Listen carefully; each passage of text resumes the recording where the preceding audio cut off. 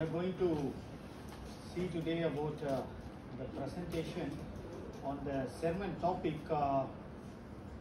by grace, salvation by faith. Salvation by faith. Our Professor Park said John Wesley preached more than 5 times this sermon. In every book, this sermon is found in first page, or it is in a first chapter. Even I am also, John Wesley, want to preach on same topic, salvation by faith. We can see this Bible verse in Ephesians 2 chapter 8. For it is by grace you have been saved, and not by yourself, the gift of God. It is in NIV translation. And what John Wesley says about faith, we may have a different understanding about the faith. I may have different understanding. William may have different understanding. Bishop Caleb may have different understanding. But Korean friends might have different understanding. But here we are going to see what is the understanding of faith in the eyes of John Wesley. John Wesley understanding of faith is like this.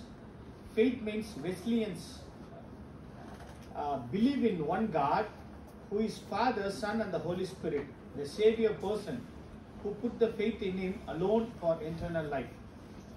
And his understanding of salvation is, he defines as salvation as not merely deliverance from hell or going to hell, but the present deliverance from sin. That is very important.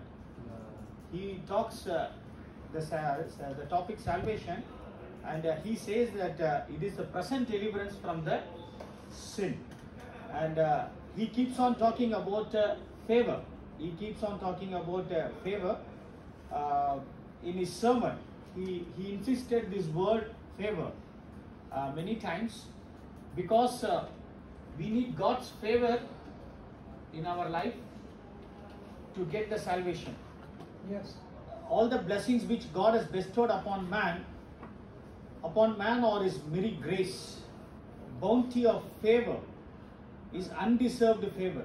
He is using this word again and again in his book. I have cross-checked it.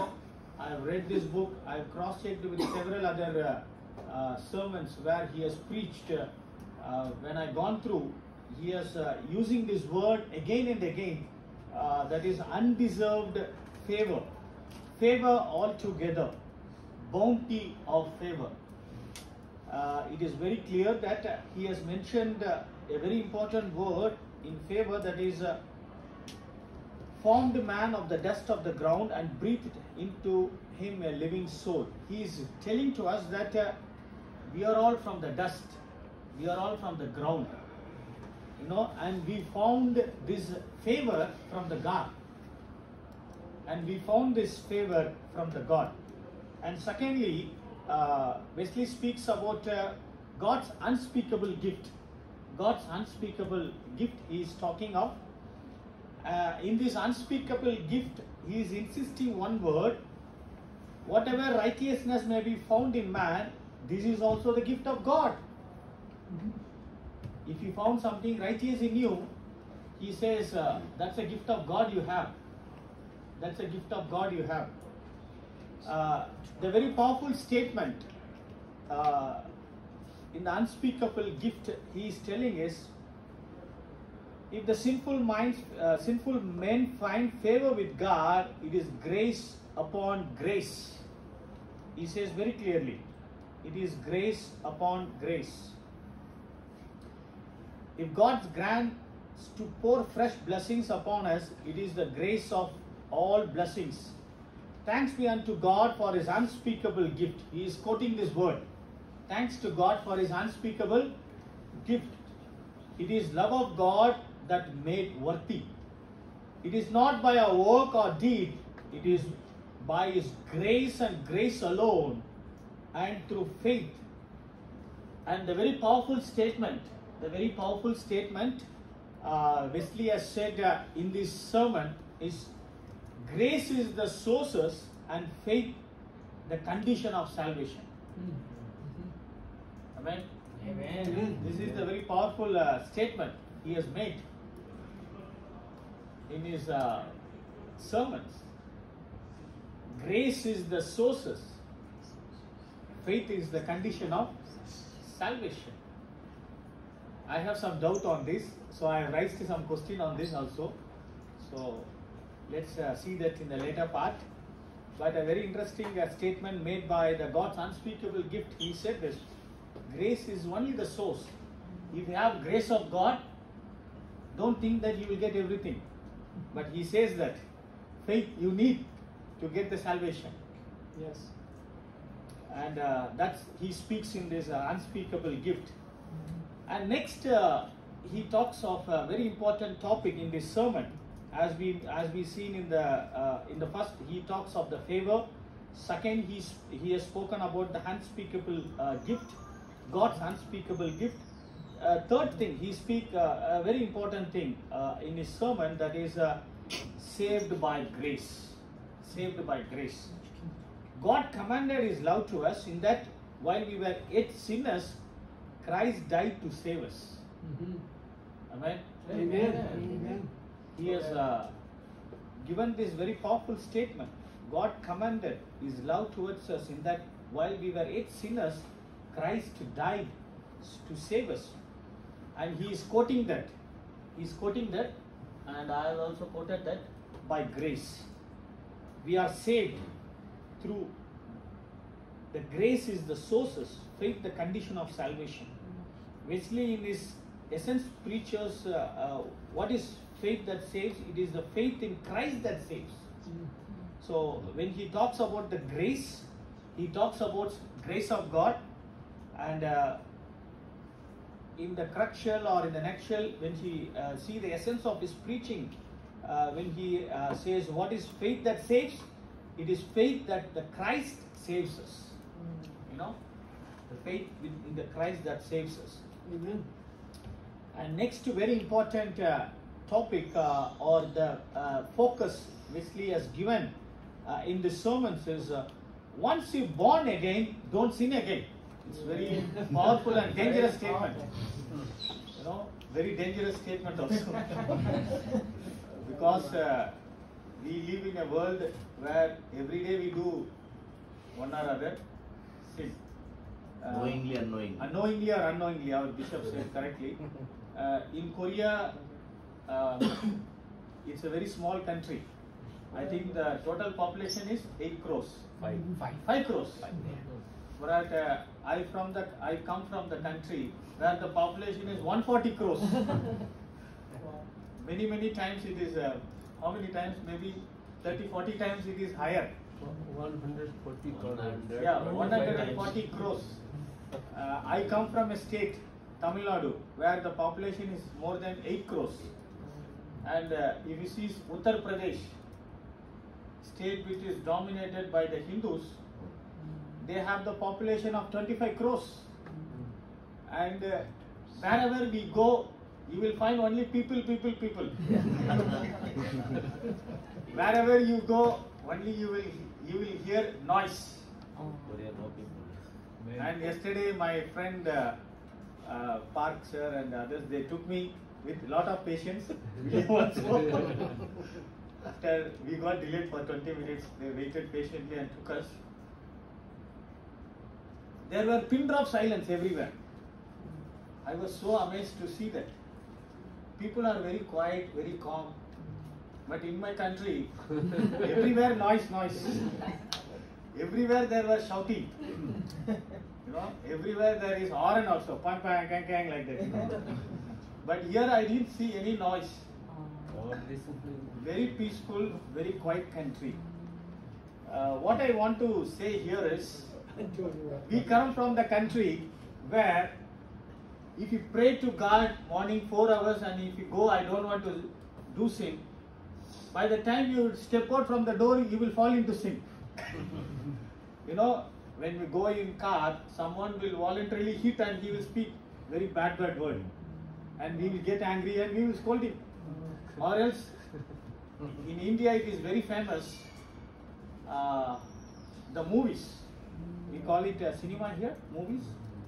Yeah, everywhere you will find a very vulgar posters. Very vulgar posters. You know, sometimes they don't leave even the religious place also. They will post outside there. So we tend to see all that. You know, we tend to speak angrily words.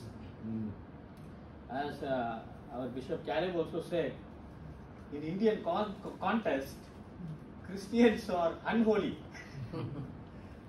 by the so-called upper caste Hindus. Even after our 75 years of independence, we are very ashamed to say, even in some villages, Christians, minorities are not allowed to sit with the Hindus. They are not allowed to drink water, eat together, sit like this in one classroom. That is the condition. But here, Wesley talks, once you born again, don't do sin again. Yeah. Which is not possible. But we have to listen to this preaching. He is telling that what is salvation that comes through faith? He says it is present saving from the sin. When he talks about the sin, I love this word. When he talks about the sin, he has not said the word sin alone, but he went very deeply. And he elaborated what sin it is. He has given the definition. He has said original and actual sin, past and present sin, and guilt. If you're doing something, if you have a guilt that I have done something to that person, I hurted him or I hurted her, it is my mistake, I have cheated her. He says that is also a sin. And he is saying very clearly, leading to the new birth where who is born again should not sin again. So I partially agree to this, not fully. So he says very clearly, every good thing we received from God are freely given by God and undeserved. Amen? Amen. Hallelujah. He says very clearly that every good thing what we receive from God are freely given by God. So when I read this statement, a very powerful statement, when I read this, it came in my mind, whatever we are getting from God, we are not paying any Paytm or we are not giving any money transaction to God. He is giving us everything freely. The air we breathe, the water we use, we pay to government, but not to God. So he says, whatever the blessings we are getting in life, whatever prosperity or whatever life we are living today, it is because of God's grace and God has given us freely. Amen. And he says we are undeserved for that, but God makes us worthy to utilize all that. And next very powerful thing what Wesley talks about is what is the faith through which we are saved. So when I gone through, I read some 4 to 5 times. I didn't understand what this man is trying to tell. So I just read again and again. Because our English today, it's a very modern English. We follow American and British English. But he is following a very different English. So very difficult to understand also. Right? And we live in a generation where we don't read books now. Even in my personal library, in my office, I have more than 400-500 books. Every day my housekeeping staff will dust and keep, but we don't read any books. It's only became fashion now. But we go by listening, right? We use a lot of listening. We go for podcasts, we go for YouTubes. If you want to know something, we are not now trying to Google and read that. We try to go to YouTube and we try to listen. We live in such a world. So I also try to understand what he want to say in this paragraph. So later I understood that he tried to say this 5 points. That is, what is the faith through which we are saved? He is telling it is not barely the faith of heathen. It is not the faith of the devil. It is not the faith that apostles had while Christ was on the earth. He is telling, when he talks about the faith through salvation, he says it is the faith through Christ we are saved. Amen. Amen. He says it is the faith through Christ we are saved. Secondly, he says it is because of his death and resurrection we are saved. Amen. It's a very powerful statement. If Christ died and he has not rose again, you and me, we would not be here. Miserable. God has resurrected. He has not only died to give us the salvation, but he resurrected on the third day. And he gives these two powerful statements. It's not because of heath and devil, or it's not because of the earthly apostles. He says it is because of Christ who saved us, and it says it is because of Christ's death and the resurrection. And secondly, when he talks about salvation by faith, I want to put it in a very nutshell, or I want to put it in a very closed summary manner where we can understand what he wants to say in this sermon completely. John Wesley constantly argues that salvation must produce holiness of heart and mind. That is his statement. Yeah. He keeps on says in his sermon, whenever he preaches on faith, whenever he preaches on salvation, and when he preached the sermon on faith in justification also, he is insisting very clearly that salvation must produce holiness of heart and life. If you don't have the holiness in heart, and if you don't have holiness in life, then there is no meaning of salvation. That's what he means to say. Salvation by faith is trust and confidence in the work of Jesus Christ to forgive us and reconcile us to God and enable our growth in righteousness and true holiness. Amen. You are saved from sin, from the guilt and the power of it. First, from the guilt of all past sins. They are saved from fear of wrath of God and of falling away from the grace of God. He says very clearly that first we are being saved from the past sins and the guilt, and secondly he says very clearly that we are saved from fear of wrath of God and falling away from the grace of God. That has given us a hope. Amen. That has given us a faith that we have a great and bright future. That's what he is talking about in the salvation. Once you have got the salvation, you have a new hope and faith that you will not be subject to the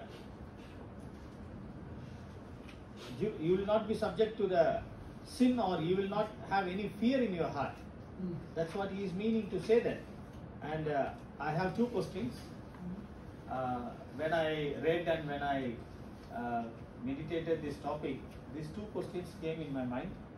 I want to put these questions to the floor to my friends from Mozambique, Nepal, USA, and my Korean friends.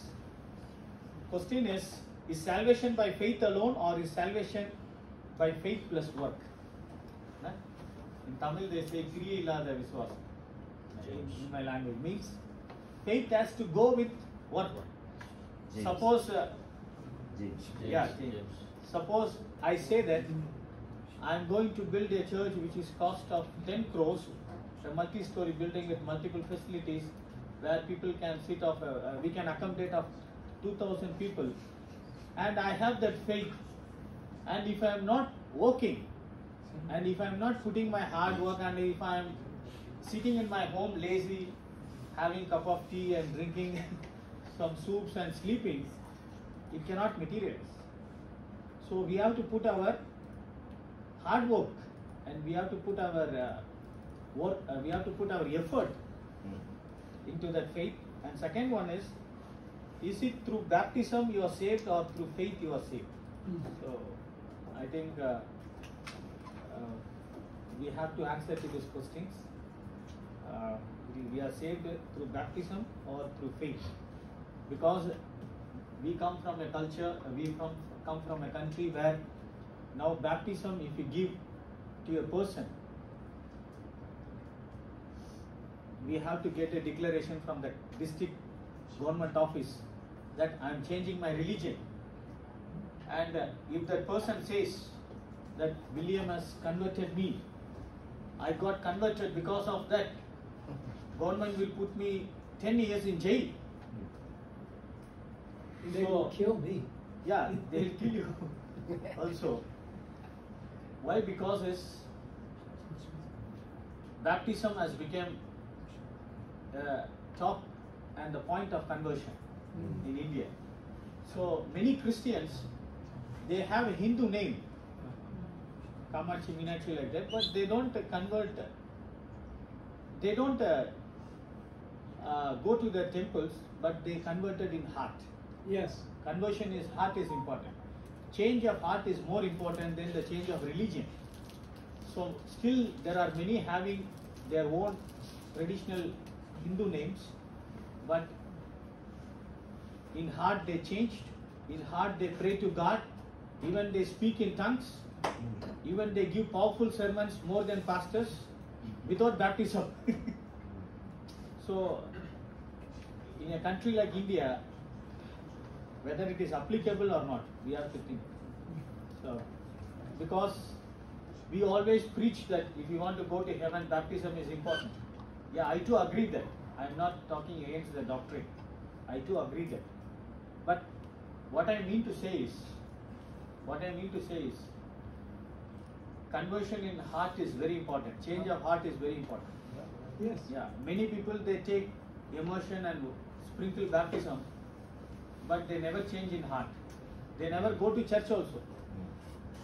So what I mean to say is, baptism is very important, but before going for a water baptism, your heart should change.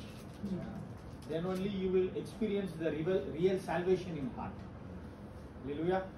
Hallelujah. Yeah, thank you for this opportunity. Do you have any questions or comments? Oh. Yes, sir. Yes, But you talked about when we are saved like this, we get hope and we get faith. Could you add love? Yes, you can add. Okay. You can add fruits of the spirit also. And then, in keeping with means of grace, could you allow that salvation is by faith, but when I am saved, then I exercise means of grace, and maybe that's where we get the idea of works? Yeah. Because if I keep on saying that I have faith, and if you keep on meditating or speaking that word without action, it is not coming to effect. It's not coming into the materialization. If you want to see a really work done, we have to put our effort and we have to put our hard work to see that the things are coming up. And God doesn't love lazy people, right? We have faith. Along with faith, we should have prayer. Along with prayer, we should have God's favor. Along with God's favor, we should have God's grace. We cannot do things alone. Amen. Any question? Thank you. Thank you.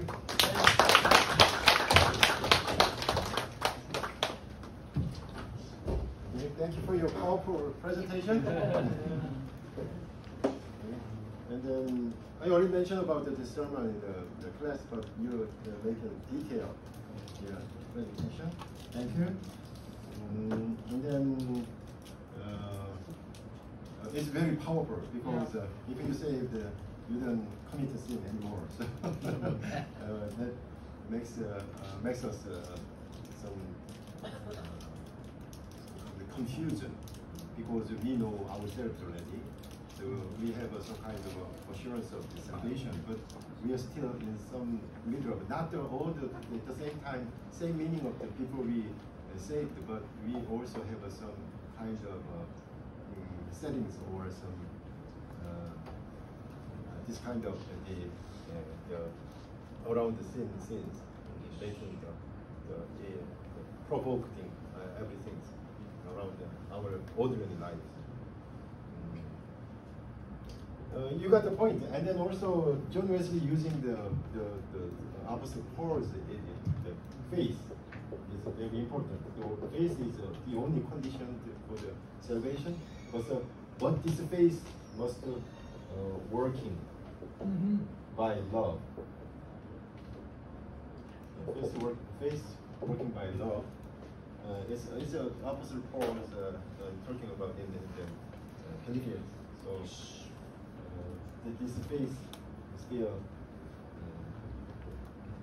need to grow bigger and bigger and higher with the love of God and love neighbors. So it's a good point. Also, while I have a break, I'm talking about about enthusiasm. Yes. John Wesley, the study on the word, the Greek word, enthusiasm is a negative meaning, but in his study, enthus means in God. I'm in God.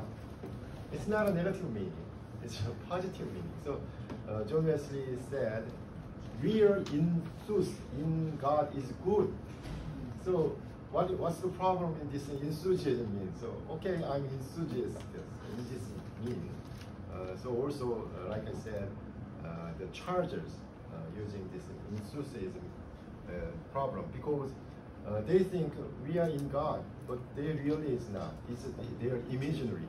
So John Wesley making attack against the chargers. They have a problem. They think they are Christian, but they are not in God really. That's the point. So I just made it clear. Okay, maybe we have a lunch and then get back at 1 o'clock. It's gonna be a last class. Hallelujah. Yeah.